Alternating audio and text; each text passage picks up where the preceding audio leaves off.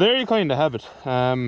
Not really a whole pile else to it. I don't hate the sound of this bike, but it doesn't do anything for me either, you know. So that is the end of the standard exhaust as we know it. The next time you see or hear this bike, the new Scorpion exhaust will be on it, and hopefully it'll be sounding a hell of a lot more meaty.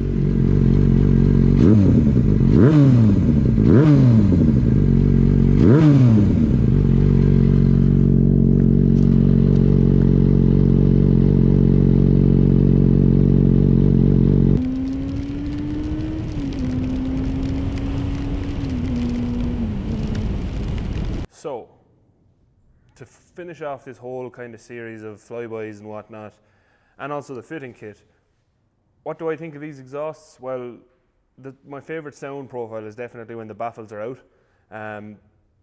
They are loud, but not too loud, as I think the video showed, even at full chat, which was, I suppose, my concern, because, you know, I don't want to be attracting unwanted attention if I'm going the speed limit in second gear. Which is what I was doing, by the way, in that video. So that was mostly second gear pulls, just to kind of get, you know, the high rev sound. Low revs, I think everyone knows what it sounds like, and if you don't as well, a really good video to kind of hear it on the bike is my Cork Toy Run video, which I'll link up there. But overall, definitely sound profile, I prefer baffles out. The baffles are really, really easy to take in and out. It's literally one bolt either side, which is really well threaded, really good quality all around, and you know, I think it's just a great kit.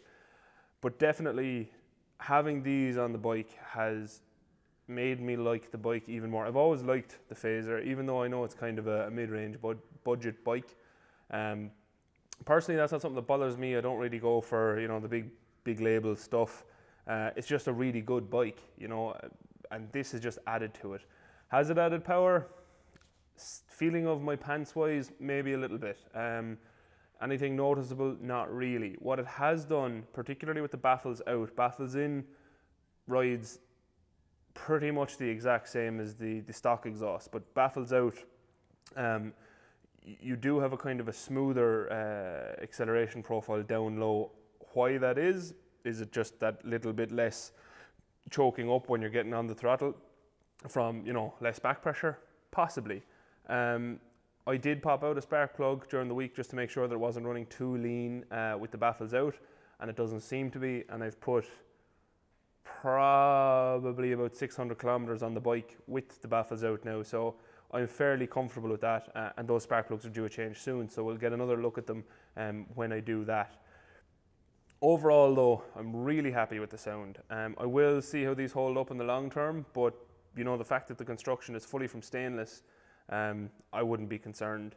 And that goes for the mid pipe too, so that cat delete mid pipe, you know, the old piece of scrap is still over there, and it just, I think it looks better too. You know, while this video is mostly about sound and sound quality, which I think I've gotten across, I'm delighted with, it changes the look of the bike, you know what I mean? Like the stock shroud thing, yeah, it's fine, but it's pretty ugly in my opinion. It fit well into the back of the bike, obviously, but it just didn't look like an exhaust, you know what I mean? Like an exhaust should be meaty. It should draw the eye. Exhausts are a huge part of a bike for me, and I know a lot of modern bikes have gone with that kind of low slung exhaust just so you can fit more stuff to make the bike even more usable, which is definitely a good thing too. But I think the under seats, they just look good.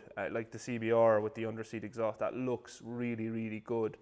And from a fitment profile, obviously, you know, apart from having to take apart the entire back of the bike in order to fit them, it's really neat and out of the way once they're fitted. Like I don't plan on ever taking this off again, hopefully.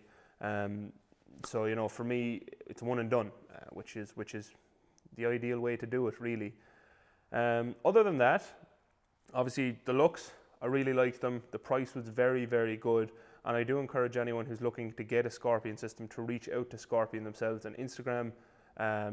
Charles, I think his name was, who I dealt with on their Instagram profile, and super helpful guy, and really was very responsive too. You know, it wasn't a 2-day, 3-day turnaround. It was very quick response time. You can drop my name if you want. It probably won't do you any good.